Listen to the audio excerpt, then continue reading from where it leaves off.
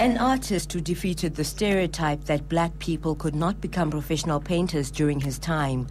Born in 1912, Pemba is often referred to as the Grand Master of South African art and is internationally recognized as one of South Africa's greatest artists.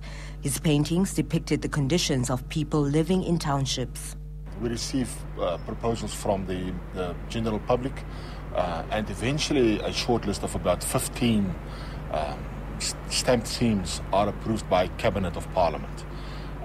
Then what we do is we start looking around for artwork and artists who can do the stamps for us. The George Pemba Art Foundation has welcomed the initiative.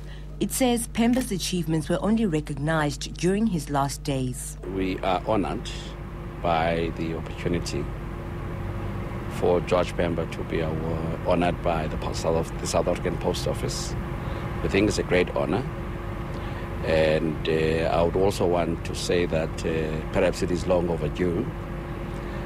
George Pemba represents many other South African artists that have not been honored for a very long time. The post office will only print about 300,000 stamps. The stamps will bear a variety of Pemba's portraits. The artist's painting career spanned over 6 decades and provides a remarkable visual history of what he witnessed throughout South Africa's transformation. Asanda Magaqa, SABC News, Cape Town.